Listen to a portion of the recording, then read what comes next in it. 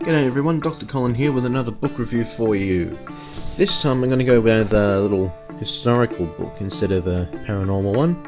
This is a copy of Ian Jones' Ned Kelly, A Short Life.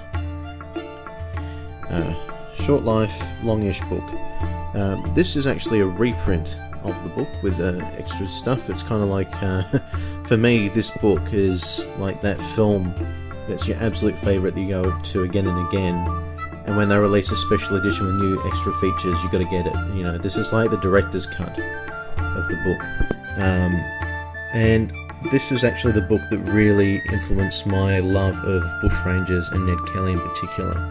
And can I say, this is probably one of the most definitive accounts of anyone's life that you could ever imagine coming across, because this is a distillation of literally decades worth of research. You know, this was first published in 1995.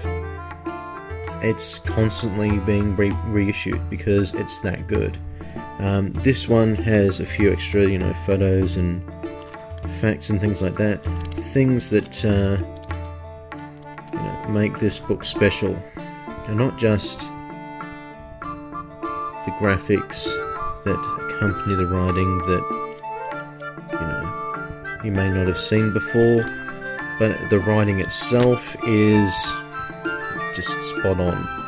It's engaging and illustrative, as well as incredibly factual. You know, this is the most accurate account of Ned Kelly's life to date. So this version, I think, went out of print a couple of years ago, but you can get other versions which are basically the same as this. And I've actually got my original copy, which I did get signed by the man himself. There we go. That was one of my coolest moments ever when I actually got to meet him. Very, very lovely man. And if you can find a copy of this book, absolutely read it. Highly, highly recommend. Cannot recommend enough that you read this book.